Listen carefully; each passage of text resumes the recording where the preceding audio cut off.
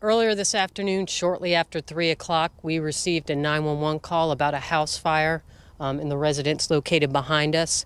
Hillsborough County Fire responded to the scene, put out the fire, and during the course of that, they located what appears at this point to be 3 bodies inside the residence.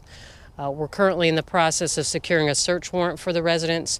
We have not seen the bodies, so we do not know the cause of death. Again, we will be working with the medical examiner's office to determine that and continue our investigation. Right now, as I said, we're going to be processing the crime scene and talking to neighbors, see if they know or saw or heard anything.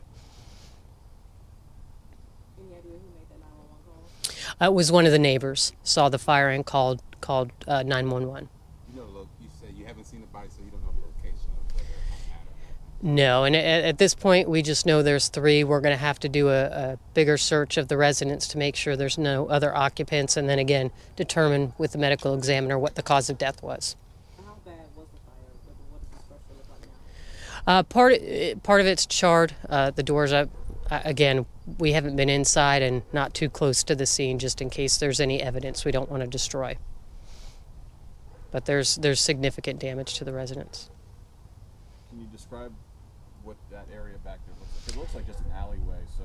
Right, it's a long dirt driveway, and there's at least 2 smaller structures back there, and one of the structures is where the fire occurred and the individuals were located. Any reports of any gunshots or screaming or anything? Not from what we've been able to determine at this point. Again, neighbors are just getting home and we're talking to them, but nothing at this point. But again, I'm sorry. Do you know if the house is abandoned or was it occupied or anything? my understanding it was occupied. There were known neighbors have said there were individuals living in there.